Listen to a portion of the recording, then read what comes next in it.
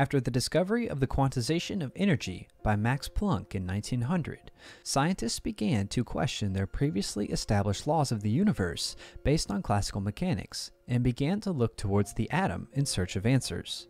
Niels Bohr was a revolutionary in this branch of science, proposing in Manchester, England in 1913 that electrons orbit the atomic nucleus at quantized energy levels, absorbing and emitting energy in discrete amounts while shifting between energy levels in the process. This new theoretical idea was unconventional at the time and in need of experimental confirmation. It wouldn't take long before Bohr got his confirmation from two collaborating German physicists, James Franck and Gustav Hertz, who, ironically, had no idea of Bohr's proposed model until after they published their results. Both James Franck and Gustav Hertz were born in Hamburg, Germany, in 1882 and 1887, respectively. To receive their doctorates, both men traveled around universities in Germany. Franck spent a year at the University of Heidelberg and then finished his doctorate at the University of Berlin in 1906. Hertz, following in the footsteps of his famous uncle Heinrich Hertz, bounced around from the University of Göttingen to the University of Munich and finally the University of Berlin, where he completed his doctorate in 1911. That same year, Franck was appointed a physics lecturer at the very same institution. Hertz followed suit in 1913, being appointed physics assistant at Berlin, and the two collaborated that same year. Having known about Planck's proposal, the two wanted to experimentally prove quantized energy emission and absorption, and so they set up an experiment to measure how current changes with increasing voltage in an electron chamber. The chamber they set up was rather small, no more than a few inches across. A cathode and an anode are placed in the chamber with an electric potential difference given between the two so that electrons could travel to the anode and a current can be measured.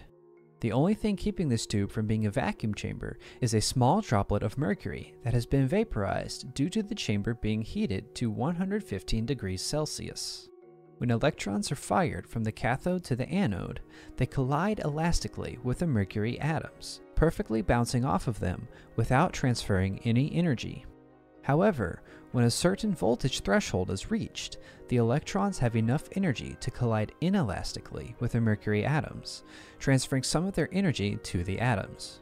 This complicates the experiment because, although some electrons have lost energy due to collisions, all electrons would still reach the anode, and it becomes difficult to measure the energy loss through just the cathode and anode alone. So for this experiment, a wire mesh was placed in between the two electrodes and was given a positive voltage greater than that of the anode. That way, the electrons that did collide with the mercury atoms wouldn't have enough kinetic energy to reach the anode and would be collected by the wire mesh. Only electrons that didn't suffer a collision would have sufficient energy to fly past the wire mesh and reach the anode. From this setup, they plotted the anode current against the voltage applied to the wire mesh, and these were their results. What they found was that as voltage would increase, current would also increase, but at distinct increments of 4.9 volts, the current on the anode would drastically drop, and then after those increments were passed, the current would once again continue to increase. This led Franck and Hertz to conclude that the electrons were experiencing inelastic collisions with mercury atoms, transferring 4.9 electron volts of energy each time.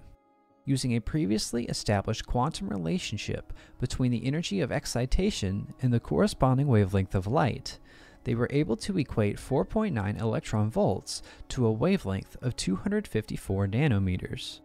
In their second paper regarding this experimental setup, Franck and Hertz released the wavelength of emission from their electron tube, which happened to be exactly 254 nanometers, confirming that mercury atoms were absorbing discrete amounts of energy from the electrons and releasing it in the form of photons with the exact same wavelength each time.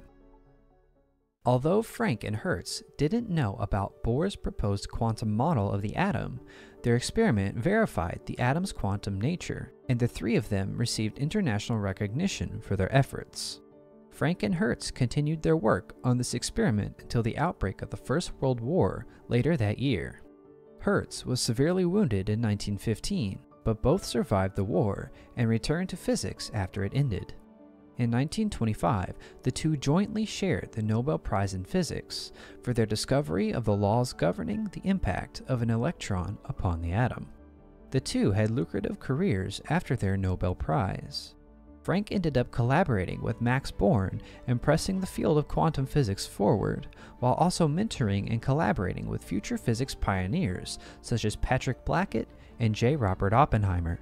Hertz became an administrator at a technical university in Berlin, in charge of rebuilding its physics department, and later in 1932, in his research, he developed a method for separating isotopes of neon. Both physicists made monumental contributions to the field of physics, and their breakthrough experiment in 1914 experimentally proved many quantum physics pioneers correct, helping drive a new and unpredictable path forward through the golden age of modern physics. If you enjoyed this video, please consider liking and subscribing. Click here if you want to see more scientific progress made during this time period. Thank you for watching, and I will see you in the next video.